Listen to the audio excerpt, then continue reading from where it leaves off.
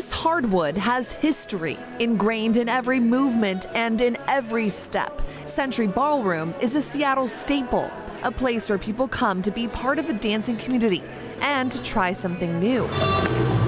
Inside the Oddfellows building, we are choosing not to re-sign the lease. The owners of Century Ballroom announced they're saving the last dance for next year. The 28th anniversary will be our last anniversary. This New Year's will be our last New Year's.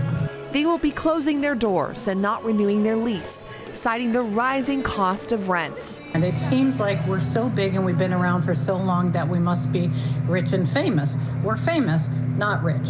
The news has hit the dance community. Well, probably about 5,500 pairs of shoes in this store. Many regulars at Century Ballroom shop at Petticoat Junction and their other business, Center Stage. Anybody who's serious about learning dancing, they're going to end up at the Century Ballroom. The owner is devastated. We're just sick about it.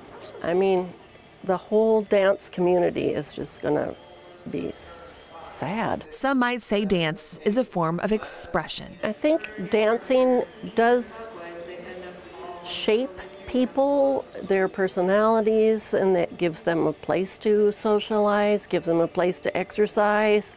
Dancing is just a great thing to do. And there will be plenty more dancing at Century Ballroom until they decide to step into a new chapter and take a bow. Century Ballroom has dance classes scheduled nearly every night before they close, and they haven't announced their closure date at this moment, but they do have a huge celebration happening on New Year's Eve, also on March 1st. That marks their 28th anniversary. They're asking everyone to come out to celebrate. In Seattle, Madison Wade, King 5 News.